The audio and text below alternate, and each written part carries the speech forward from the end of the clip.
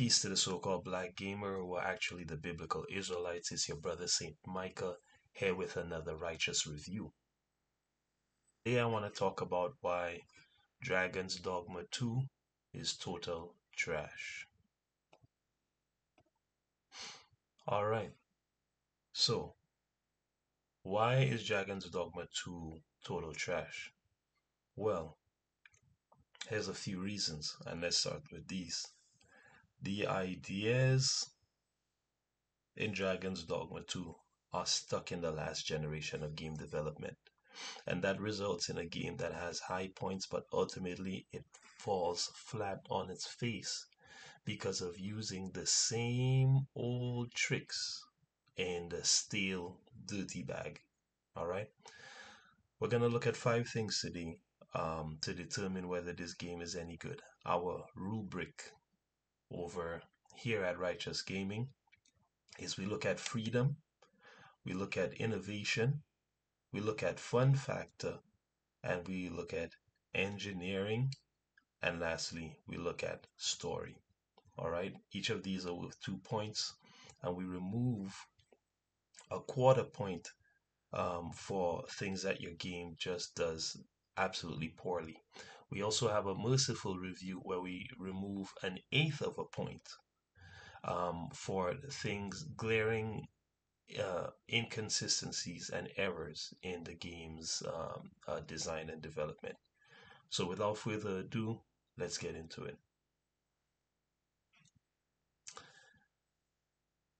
So let's talk about freedom. In Dragon's Dogma, you're free to be the arisen of your choosing and to customize a male, female character or anything in between.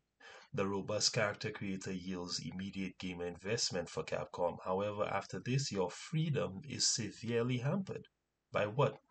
Linear questline that invites you to seek progression using your own ingenuity, but then stops you dead in your tracks when you actually figure out a clever solution. For example,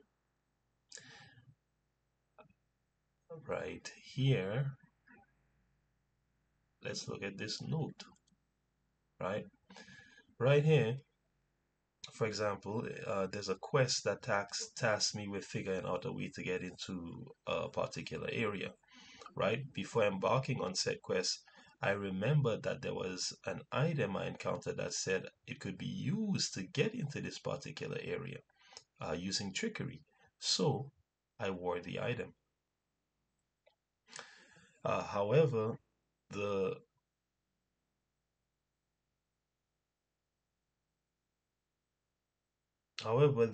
person in that area uh, said also that the item can be used to fool others into thinking that you were someone that you're not in order to gain access into the area I wanted to gain access to. However, when I showed up with the item that's supposed to work according to the game's own um, messaging, I was vehemently turned back by the god. This would make sense had the game not literally said that I would be able to access that area with the particular item, right? This is the kind of nonsensical design that is all over Dragon's Dogma 2, unfortunately, right? To their credit, there's an alternative route to the destination if you search hard enough. Your freedom is also hampered by a serious lack of engaging traversal options. Your options are to walk, ox cart, ferry stone, or use some kind of sky pulley thing. I don't know the name. Gondola, maybe? Not sure. But those are your options, right? Walking is a thinly veiled overuse of the 30-second game dev principle that says you should give the player something interesting to do every 30 seconds or so. Taking an ox cart is periodically engaging because you get stopped in the middle of your ox cart ride to fight, and the ferry stone is fast travel. In a game where traveling is such a big part, water and air traversal would have helped this game to feel more like an adventure and less like a constant shove in the back toward the next quest icon or ladder or chest right? Or um, bush to pick fruits that your pawn points out. In addition to this lack of traversal options is the plethora of barriers the game sets up to keep you on its predetermined paths. These include high walls, cliffs, fences, and streams. This feels like a lot less of restriction in Batal, but it's here in the game nonetheless. And some of the uses are utterly nonsensical. For example, a friend of mine couldn't jump over a fence that was about the height of his head, even though in Dragon's Dogma you can clamber up rocks that are about the same height, right? So these uh, poor design choices hamper the open world free feeling of this game, right? This is totally unacceptable in a 2024 release. No water traversal, no air traversal, no fun traversal in a game about adventuring. Let's look at innovation. There is minuscule innovation in Dragon's Dogma 2, right?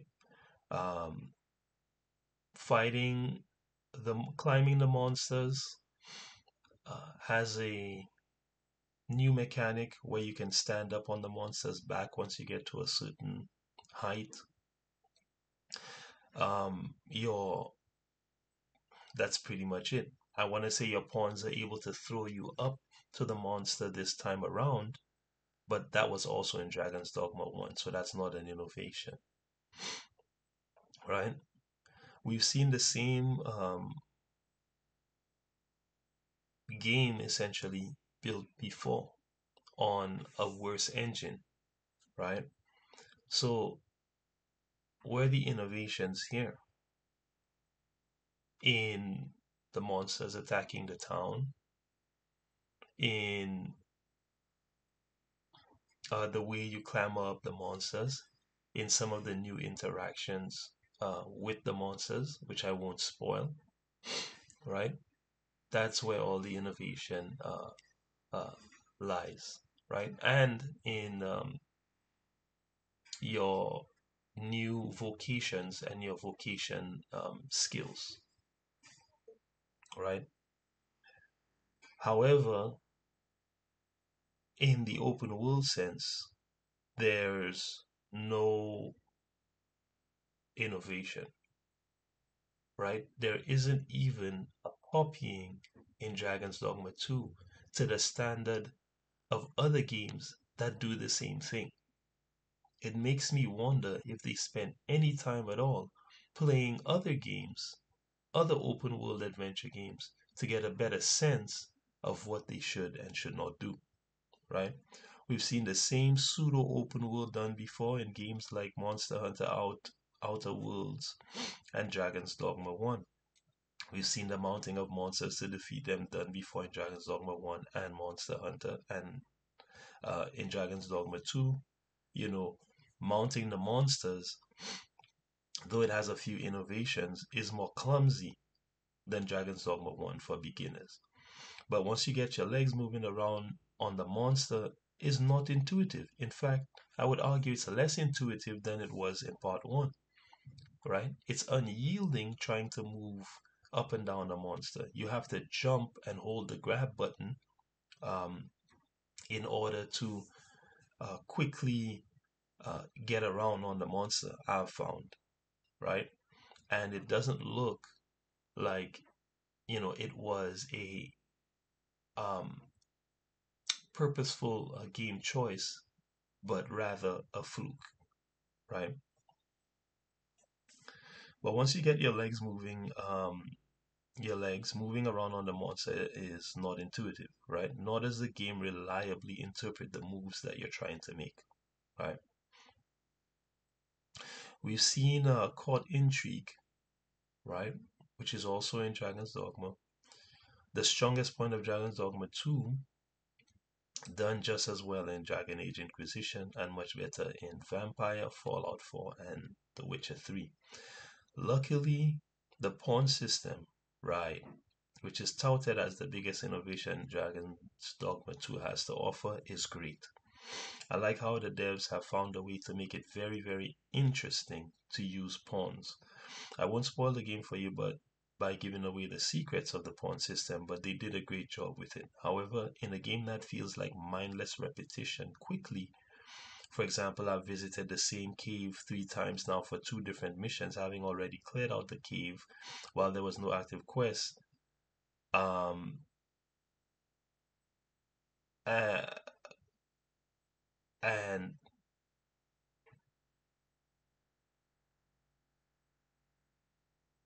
my mission is basically now broken, right? The NPC that I had to rescue from the particular cave is now stuck in the cave. I tried to pick them up and carry them out of the cave, but every time I put them down, they begin to walk back into the original area that I found them in, right? So the game, as you can hear, is a jumbled mess, right?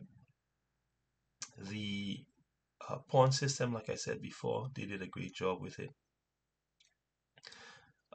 The quest system, however, has many broken points. All right. And so, multiplayer in this game would have definitely been a saving grace, a boon, right? The weapon systems are not innovative either. They use the same elemental basis for defeating foes, but they make design choices that are nonsensical. One of which is my ability to wield a massive full body size mace, but for no other reason than the game saying so, it's horribly ineffective against Saurians. Though it has incredible knockdown power, the Saurians just take it like a kiss on the cheek. I'm wondering how a blunt weapon can be ineffective against a monster it dwarfs in size, yet if I throw the same monster, the Saurian, off a ledge, it takes huge damage. That simply doesn't add up. And Dragon's Dogma 2 should have learned from Outward, a game that has a best in class combat and progression. They should have learned from Elden Ring, and they should have learned from the Soul series how to create a more meaningful weapon acquisition and upgrade system. Let's move on to the fun factor. Is this game any fun to play? Well, despite its shortcomings, there's a little bit of fun to be had with Dragon's Dogma 2.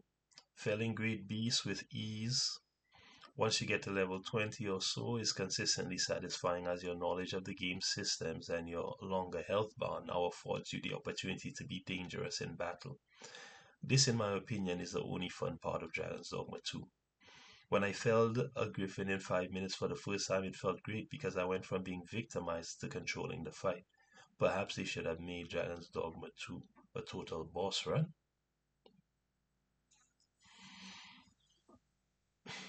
Engaging with some of the minor quests in the game is also fun, allowing you to be nefarious in your dealings. Though generally Dragon's Dogma 2 follows the same played out morality policing of yesteryear's white supremacy hero complex RPG, it's good that they have a speck of light or two shining in the darkness in this form. I'm trying so hard to think of other things that are fun in this game, and I'm drawing a total blank. That unfortunately means that this game is just not very fun to play. Ruining the fun is the game's offensively simple crafting and cooking mechanics. Regarding cooking, you must eat most of your meat raw. There are only 2 meat types regardless of what you kill, and you can only cook one item at a camp for an ambiguous boost to your stats. The crafting mechanics are even worse, relegating the materials you find to weapon and armor upgrading. But upgrading can be skipped in favor of just purchasing more powerful weapons. I'm going to say that again. The crafting mechanics relegate the materials you find to weapon and armor upgrading, not crafting, but upgrading. It would have been so much wiser for Dragon's Dogma 2 and more engaging for Dragon's Dogma 2 to have a crafting system that was based on materials gathered. It would give the gathering of materials meaning instead of relegating the material gathering to upgrading, which essentially makes them only suited to gold acquisition, since you don't have to upgrade your weapons in this game to be effective. You can just buy a more powerful weapon, right? This is a major missed opportunity. And after having played games like Outward and Ark Survival Evolved, this is totally unacceptable. Let's look at the engineering.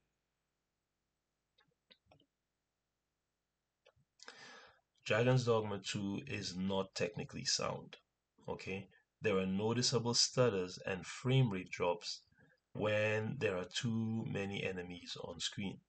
You also spend a good amount of time fighting the game as you move around in the world, right? Because of this auto climber mechanic, right, that they introduce in the game and the ability to trip and fall, right? In theory, they should reduce the number of button presses with the traversal, right, with the auto climber to get over a simple wall, a railing, or up a ledge, but in practicality, it ends up leaving you in awkward positions or fighting to traverse the battlefield as your enemies trample you. To their credit, however, at least you never just walk off cliffs. But because of the deliberate and clumsy movement, the deliberately clumsy movement, there's always a chance that moving around the battlefield will net you a game over screen.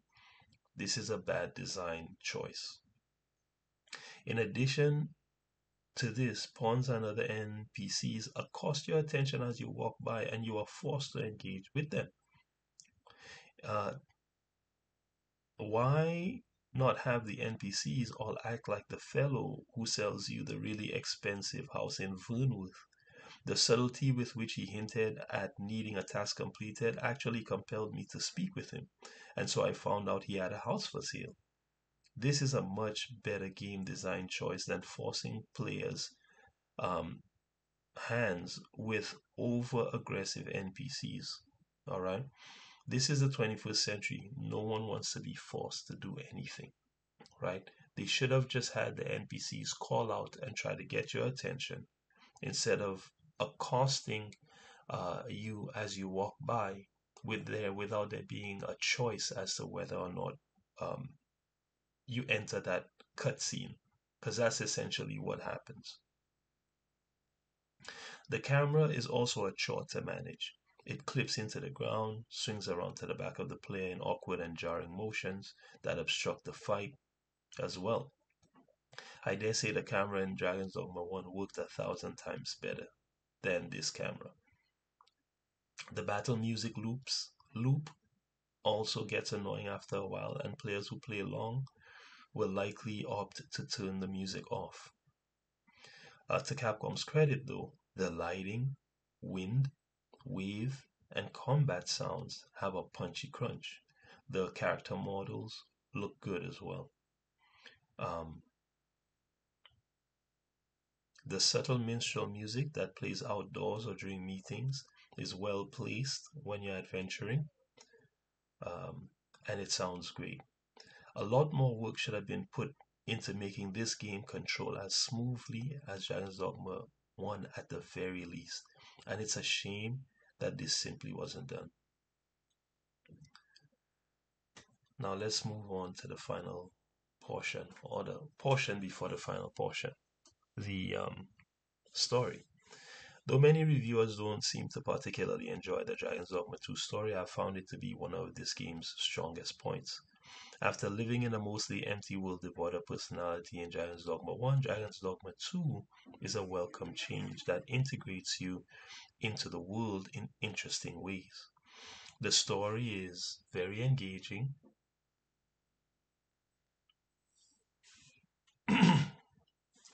and is a nice little mystery that I enjoyed unraveling. To their praise, most negative stereotypes are not reinforced in this game, a feat most welcome and required in 2024, right? In conclusion, Dragon's Dogma 2 is an engaging story told in a an engaging story and a great mystery told in a poorly built and optimized world that destroys the sense of adventure by constantly begging you for side fives and to gather the next useless piece of loot. It's a stale gameplay loop that, despite its very attractive look, is as empty as creator Hideaki Itsuno's promises. So there you have it, family. That's the review for Dragon's Dogma 2. Okay. Um, the righteous review score is 3.75 out of 10. The merciful score is 6.875 out of 10. By both standards, well, by the righteous standard, this game is an utter failure and total trash and not worth your money. And by the merciful standard, this game is okay at best. So skip this game and play No Rest for the Wicked or Small Lands, right? To have your fun and have it righteously. Peace.